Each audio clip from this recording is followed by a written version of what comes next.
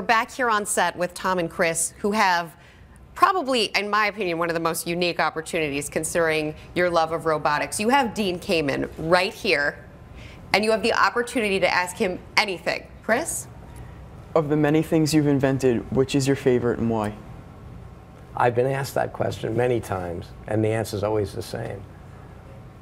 The most exciting invention we have hasn't happened yet, because every year technology gets better, every year we get smarter, every year we have more resources. We work on bigger and bigger problems. We made insulin pumps, and we made machines to deal with people that have end-stage renal failure. Those are groups of people in the millions.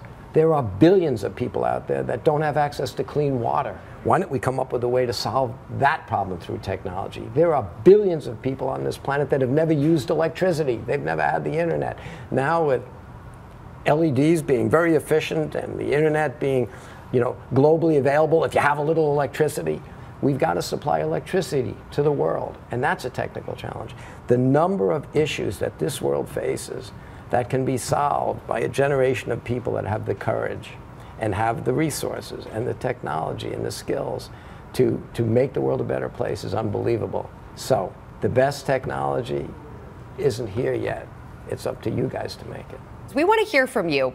If you could invent anything in the world, no limits, what would it be? Like us, tweet us at Rebecca Jarvis and comment below. From the studios in New York City, I'm Rebecca Jarvis. Have a great day. Go invent something.